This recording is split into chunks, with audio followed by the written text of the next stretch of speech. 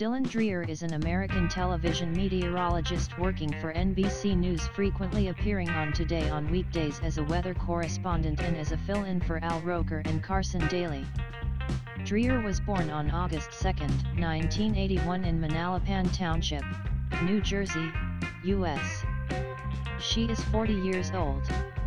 Raised in Manalapan Township in New Jersey, she played softball while attending Manalapan High School. She graduated in 1993. Earned a degree in meteorology in 2003 from Rutgers University.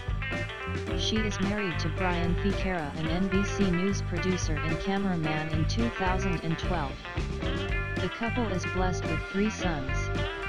Dreyer has worked at WICU in Erie, Pennsylvania, WJAR in Providence, Rhode Island, and WHDH in Boston, Massachusetts.